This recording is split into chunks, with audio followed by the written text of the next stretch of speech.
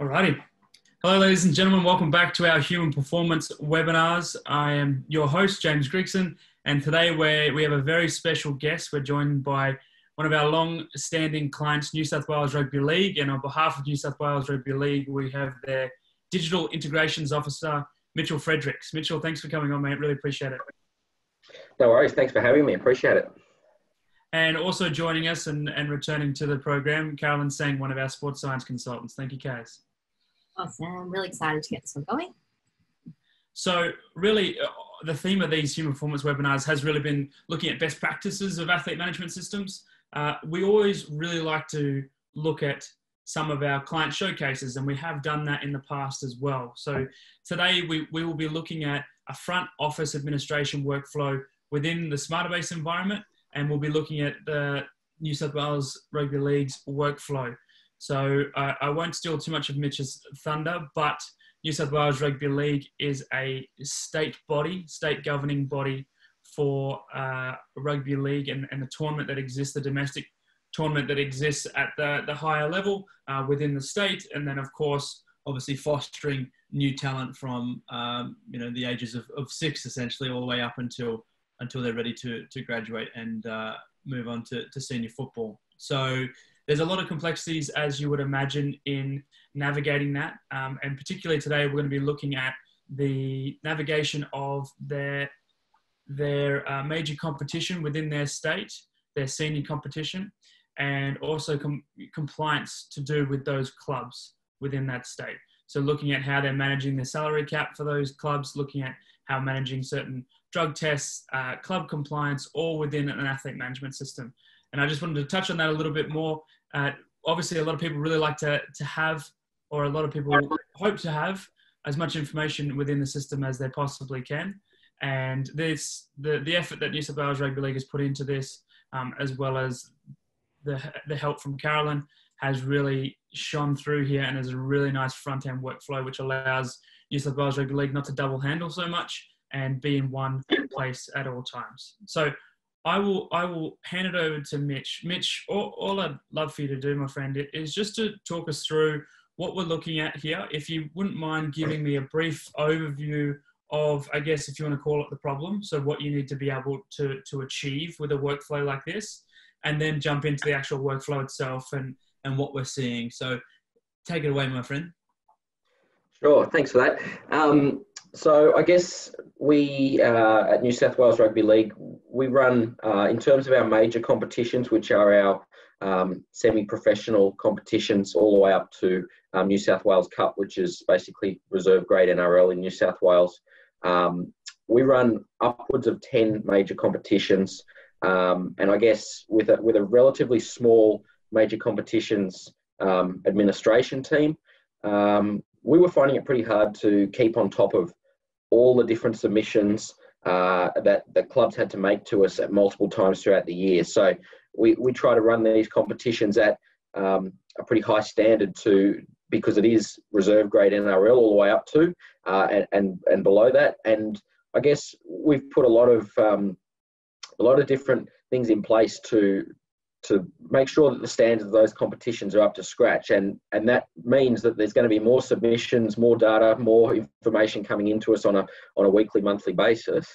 And we needed a way to be able to, not only for ourselves to be able to, I guess, understand and capture that data and then know what we can do with it, but also keep on top of when clubs have sent something in and know that submission's been made, tick off that they're on top of everything. And when it used to just be email trails and submissions to us via email to different staff members, it was messy. And it was manageable to a point. But once we've grown to the point that we have the amount of competitions that we look after and the size of the team that we do, it got too much for the small crew we have. So I guess that's where Smarterbase came in to help us out, and we decided that we needed some sort of system that was able to enable us to keep on top of everything on a day-to-day basis, and have that not just when we when we need to run a report, but have it live on the front end on a dashboard so that we can log in at any time and go, okay, we know what every club in that competition has submitted to us up to date, and we know who we need to chase up. And I think even better than that, Smarterbase has enabled us to do the chasing up for us. So, we get emails when stuff's been submitted through the system. Clubs get emails saying that stuff's been submitted, approved.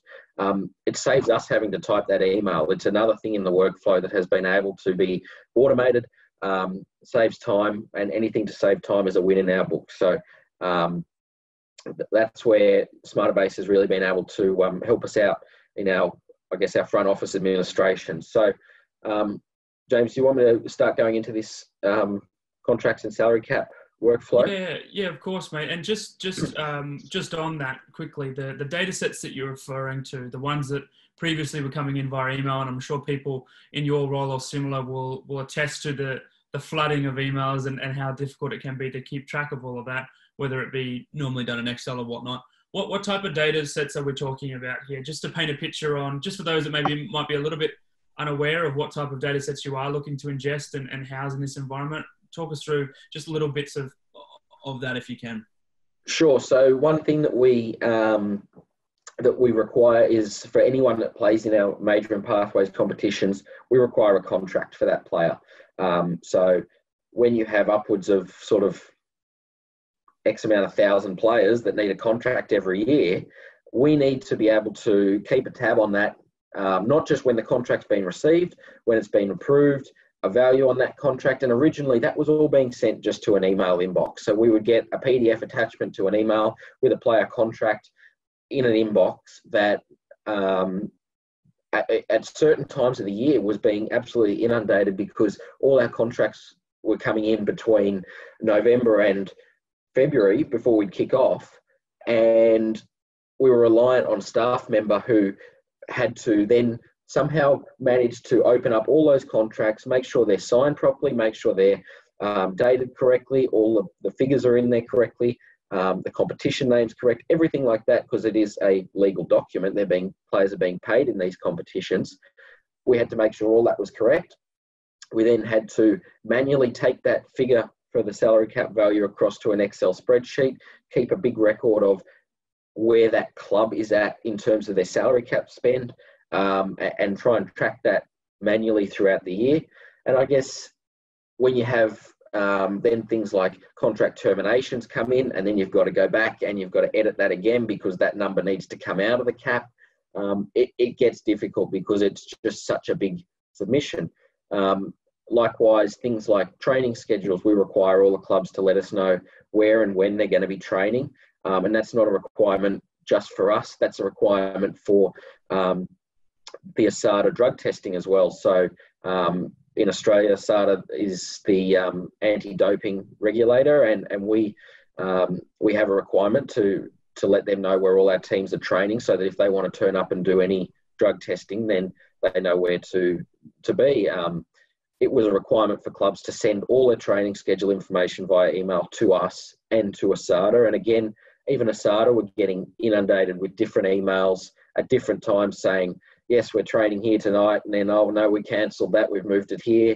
And it was all very hard to keep track of. So again, the Smarterbase system has allowed us to collate the data in one place, and it's allowed us to only send off the notifications to certain people that require it once it's in there, and it's all in that one clean, easy to understand format that's never going to change. But previously, club to club, every submission would change because it was just how they type the email.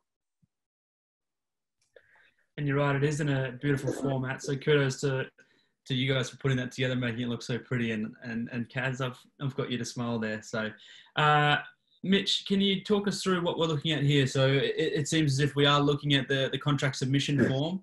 Talk me through who would be interacting with this and how they would put in this information. Sure. So each club now, when they want to enter a contract for a player, they have the paperwork document that they will sign with the player at the contract meeting that they might have, but then they will punch the data into Smarterbase here. We have all the fields that are in our contract form. Basically, we just want to know some details around who the player is, their date of birth, the contract start and expiry date, how many years that contract's valid for, and then some other questions around things like medical cover. Is the club paying for private health cover for the player, or is the player needing to get that themselves? We need to look at what club there is and what competition they're playing for. And then we have this Schedule 1 information is basically the salary cap value. So any payment information for that player gets put into this table.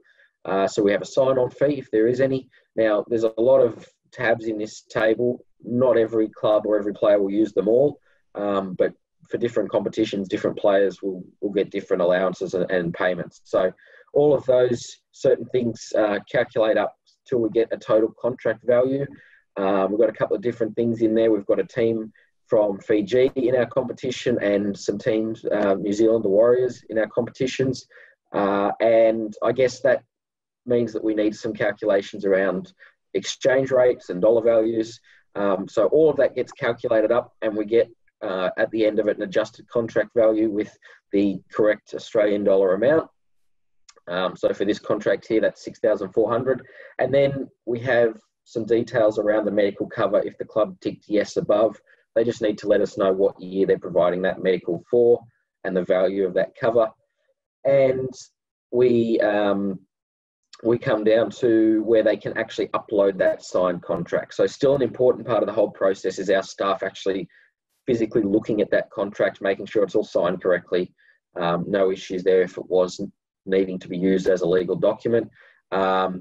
We get the club to upload that contract. And once they've done that, for the main part, that's then complete for the club. We then got two options underneath that come into play a little bit later. If the club wants to vary that contract, so let's say the player throughout the season gets some sort of pay rise or a bonus and that contract has changed, we have a contract variation form. They can tick yes to that box and come in and upload that document that varies the contract. Or should that player be terminated from the contract at any time during the contract dates, we have the contract termination upload, so they can come in and upload that document. So again, we need to view those documents, so it can't just be information put into the system. We actually have to upload or get the clubs to upload that document. And then down the bottom, we have a chart that is for office use, and this is where we approve the contract. So in the contract status, there's some options: approved, declined, and terminated. So if we're all happy, we'd approve that contract if everything's signed correctly. And then registered to database. So before any of our players can take the field, they're required to register to our national registration database. And this is another check box that we tick off. And that's just another really good way for us to make sure that every player that is taking the field is all registered, approved, ticked off. Then the two of those fields there together calculate together to give us an overall status of approved, or if it was no, then we'd get a pending, and if the contract was declined, then we get a declined or a terminated status. It's the thing of really there, trying to simplify something that obviously, like you had said before, previously quite complex. If we don't mind, we'll jump back to the dashboard and what we're looking at on that front page, at least from what I can see, is an overview of a group or a club. Talk me through you and your role and how New South Wales Rugby League would come in and as a governing body and would look at all the clubs that we're seeing here or navigate this dashboard. Sure. So our competition coordinators or competition staff will utilise this on a daily basis. Really, they will they'll come in. First of all, one of their main jobs is making sure that any contracts that are newly submitted to the system have been actioned. So in the top left-hand blue box there, where you've got submitted contracts, ideally that number would be of a day that would be as close to zero as possible. And then when they log in the next day, there might have been 20 new submitted contracts of an evening that have come in. So straight away they know that there's some contracts there they need to look at and action and make sure that we've ticked them off for the club's behalf. So we've got some nice, easy to understand contract statuses up the top, and the tabs that we just saw in the form go on to show in the database here where you've got the approved and registered column. All of those different statuses then flow through to the dashboard so that we can see straight away at any time the player name, what they're contracted for, and what their status is. And that's a big thing for us because there's no need to run any reports through Smarterbase anymore for basic things like this. It's all there on the front end. And best of all, we can search for a player through the filters at the top now just by typing their name. So it's been a big saver in time. Originally, when we were using Smarterbase previously, the workflow had been we'd run a report every time we needed to get this information out. But this new dashboard has enabled us to have that information there, click of a button, and it's all nice and visual, color coded, so we know the status of every contract. Down below that, we then flow into some visual graphs around contract statuses, a breakdown of each contract in the system and a percentage of what status they all are. And again, that's for office use so that we know which competitions we need to look at a bit more to action those contracts. And below that, we then have the salary cap information. So this is very important that we keep a track of this, and also equally important as for clubs to know where they're at with their salary cap. So clubs will, as soon as they enter data into the system now, that gets populated into these charts, and the red dot in the chart shows us the salary cap limit, and the bar coming up to that shows them how much more they have to spend. So and the colours of those bars are based on the contract values that are in the system. So if a club submits a contract, the bar will still move up straight away as soon as that value goes in, but it'll be blue. And as soon as we approve it, it'll turn green. And then likewise, if they're pending, they'll be orange. So a club, even regardless of the status of the contract, if we're still waiting on some signatures or we're still waiting to action that contract, they can still see live where they will be if we were to go in and approve all of those contracts at any point in time. And it just helps them keep track of things. The last thing we want is for them to have different records to what we think we have. And this helps us both be on the same page. So I guess that's pretty much this dashboard and workflow. And as I said before, the biggest thing has been to eliminate us keeping a manual spreadsheet of this, to have it all live data, not need to double up on a workflow. It saved us a lot of time. So you were saying before that each club will have their own individual variation of this. So that will they see something very similar to this or any different? It's pretty much their own data that they would see in here. Yeah, they'll see very similar. They just they won't see this kind of view where in the club column you can see all the different clubs. They'll only see their own data. Likewise, down below, if they don't have a club in that, or if they don't have a team in that competition, they won't see that competition salary cap spend. So we personalise that for each club. We don't share how much each club spent in their salary cap with other clubs. It's up to the club how much they spend in terms of as long as they're under and have spent a certain amount of the cap. That's there's some guidelines there for every club, but we don't share that information with each club. So it's personalised for each club, but it's very similar to what you're seeing here. Understood. And let's jump onto a couple of the other tabs here that you mentioned before. I'd love for you to take us through the workflows here on this training submission tab. Sure. So the training schedule submissions, as I mentioned before, it's a requirement for both New South Wales Rugby League and ASADA to receive these on a monthly basis. So we need to know information around venue, time, who's going to be in attendance, what kind of training session it is, whether it's a gym session, a field session, whether they're at the pool, during recovery, that kind of thing. So we use that this form here to populate that information. The club will go in, pick the competition, the club, the year, and a month that they're submitting it for, and they'll enter the information in the chart here. As I said, basic information around where, when, who, and that'll all get entered for each session. A lot of times for clubs, it's a pretty basic submission because they train at the same time on the same days, so they can use the fill down option and just change the dates. So if they're training it as we've put in there 4:15 every day, we can just fill down that column and as like that, so that we can eliminate the need to type into every box, and then each time they just go in and amend the date for the start of the session. So that makes it easy for them. I guess one of the things that we didn't want to do, and we still are concerned about in some way, and we're trying everything we can to eliminate it, is to make the club's workload as less as possible.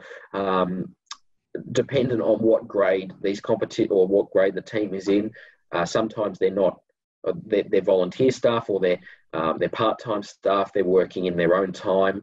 We don't want that to be a laborious task that they have to spend a lot of time on.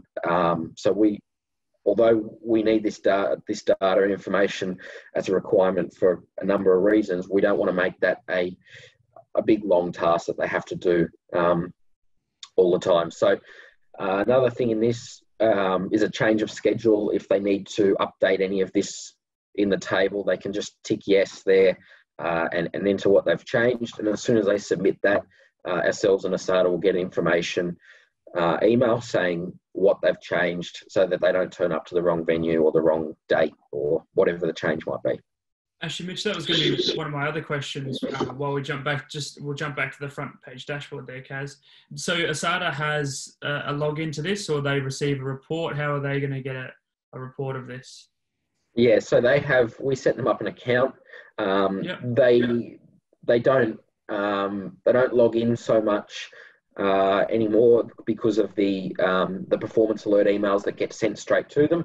So they collate these emails, and it's all there for them in each email that gets sent. So we just set them up an account under their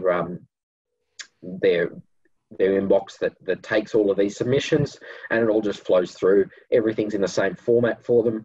It's easy to understand, and they've gotten to know this system and this workflow, which is great. And if they need anything, they do have the option to log in and look at that. That's great. And Kaz, you're just showing there a change to a session, right? Is that what you're saying? With I guess probably more around the number of rows that you would have in the report, but this is similar to the kind of PDF that they'd be sent when they get that performance alert. They being ASADA in this case?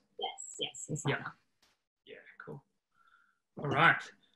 Mitch, we are coming up a little bit on the close of the webinar time that we had. We do have a few more in here, so I'd love if you want to pick out a couple of favorites, or you want to skim over some, feel free. But I really want to make sure that we get the most out of this. So Sure. jump wherever you want to go to, and let's see some of this really nice stuff.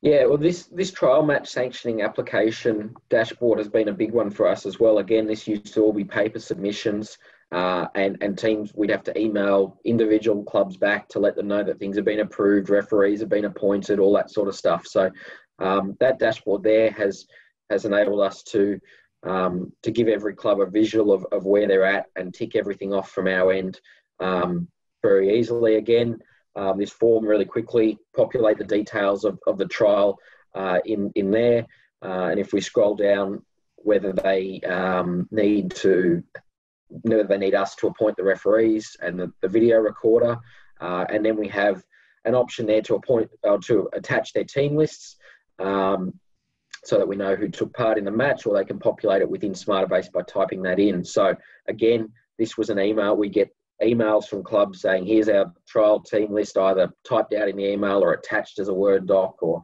again, that email goes to one staff member and the application goes to another, and then we have to piece the two together. Or the paper team list gets handed to our ground official on the day, and then that gets emailed by them back to us. So this, again, brings everything into the one place, and it all sits together. We can see where everything's at. And if we just go back to the dashboard, if we can, so the dashboard allows the club to see when their trial's been approved and know that they can, proceed with that trials just by looking at this front end dashboard. So this has been another really good one for us. And down below, we can keep tabs on how many trials each club in each grade has had. So we give a certain amount of trials paid for in terms of us providing referees, filming provider. We pay for that. That just keeps us, it keeps tabs for us so that we know when we need to pass the invoice on to the club because it's over their allotted amount for that particular year. So that's been really good for us as well.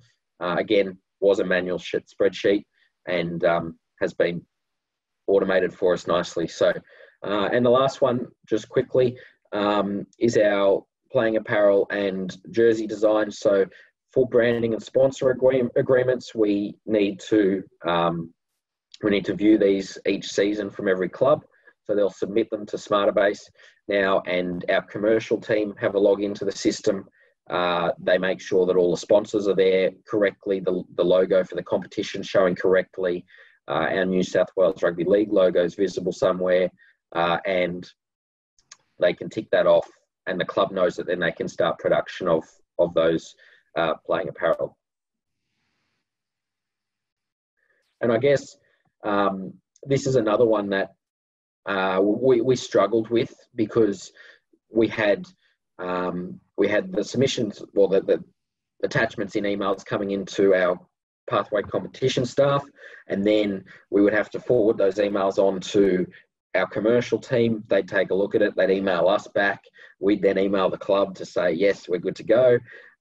It's a long process. So this has allowed them to just have a login, come in, tick the yes button when they're happy that it's all been approved. And it's basically cut us out, or the pathways, major pathways competition staff out of the loop for this, because there's no requirement for us, and apart from making sure that the submission's been done, the staff at the commercial level need to approve this. That's fantastic, mate. And really appreciate your run through. Carolyn, before we get Mitch to round off, was there anything you wanted to add? Because I know you've had some experience with some other leagues as well doing something similar here. Is there anything of note that you really want to point out? Any sort of tips and tricks that you want to address? I think even just coming from my experience as well, just when especially if you're a builder of Smarterbase or you're someone who's looking to implement it in your organization, just thinking outside the box. Smarterbase doesn't have to be used just for high performance or athlete monitoring. You can use it for so many other things, and this is a really, really, really cool example of trying to apply it in a different part of, the business. And we've obviously seen a lot of our clients use Smarterbase in some really cool ways. In terms of best practice, obviously this is a bit of a redo for New South Wales Rugby League. We've got some flash new dashboards that we put up for this workflow. They did come from a templated dashboard, but we're looking at our DBB dashboards now, which I would say a lot more interactive, Mitch, if you would agree, to allow the club. Definitely. Yeah, so from the club point of view, they've probably gone from something that wasn't so interactive to our dashboard builder where they can click straight into contracts and edit them. And then we've popped some favorite events up the top as well, just to make that entry really nice, slick and clean. So they can pop up the top to their favorite events. If they want to enter some new data, or if they want to jump into an existing record, they can use the dashboard builder on their front page to navigate. You're the queen of keeping it simple. I like it. Very well set out. Mitch, was there anything else that you wanted to jump through on this dashboard or the workflow, or anything you wanted to bring up? No, I think we've covered most things. I just wanted to, make known that how far we've kind of come with the system. We started out using it at, I guess, a much lower level. We started to use it to try and keep records of information, and it was done, I guess, pretty successfully. But the old dashboard was nowhere near as interactive as this. So we've managed to, I guess, coming onto Smarterbase, it streamlined our workflows in the first place, and then by I guess improving the system in our last round of improvements and including these new dashboards, we've managed to really, I guess, up the ante with the process and streamline things a lot more. And we're really happy with how it's working for us. And I guess this is now just sort of the start for us. We can now build from here, and more and more processes that we think we can streamline and automate. We'll push through here. That's great to hear, my friend. And we want to thank you again for joining, and thank New South Wales Rugby League for giving us the opportunity to showcase this. Like I said at the top of the call, we love to have our clients on and get them to talk us through some of their workflows. And it also saves us from nagging at people too much and losing our voice. So very refreshing, very lovely to hear another voice. And thank you again, Mitch. Thank you, New South Wales Rugby League. And thank you, Carolyn, for jumping on. That'll be it for today's webinar. Thank you for joining. Next, in a fortnight's time, we have a USA edition of our Human Performance webinar. Stay tuned for details. If you liked this, please let us know in the comments below, and please forward any sort of suggestions that you may have of any future webinars that you want to see. For James, Carolyn, and Mitchell, thank you very much for tuning in, and we'll see you next time. Beautiful. Thanks, guys. Thanks.